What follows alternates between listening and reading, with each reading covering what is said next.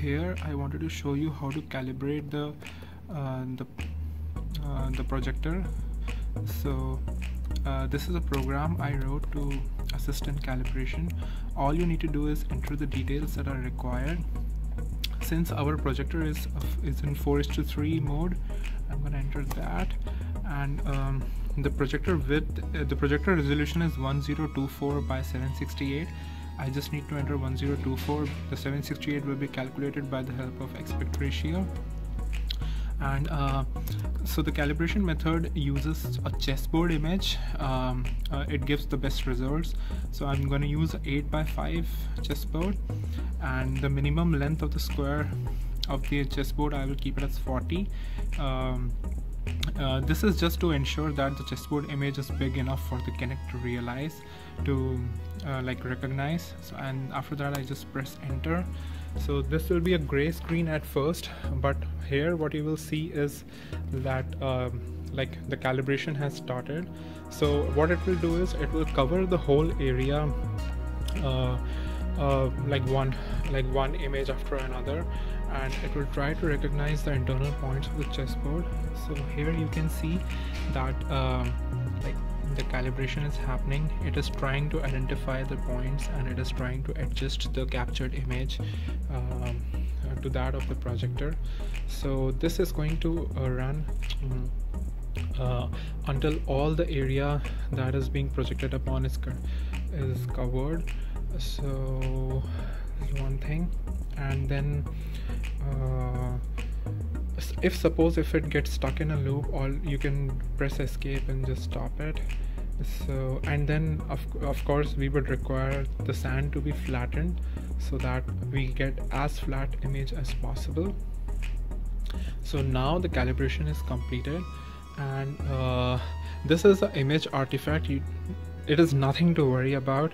Like, what you can do is you can just simply check if your hand is creating any shadow or anything.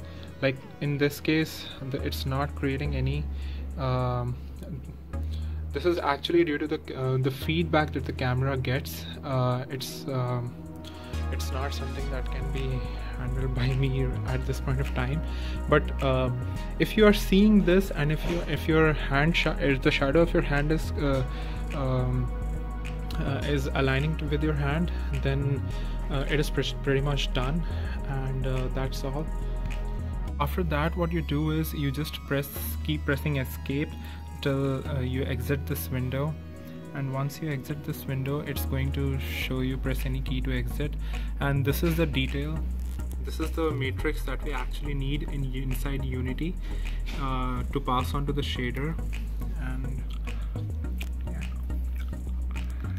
So that's all, and this generates a calibration file. So Unity picks up this file and adjusts its shader according to that. So yeah. So this is the demo that I wanted to show you.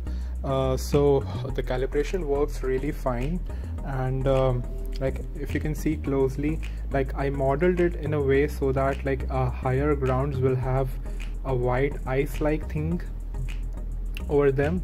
And you can even check the calibration, when I put my hand over the top, it is tracking it pretty nicely.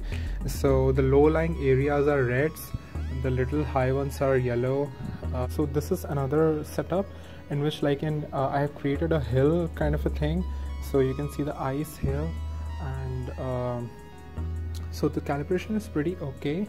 Only sometimes what happens is that if you require to adjust it, I have provided the keys here, so up, down, left and right.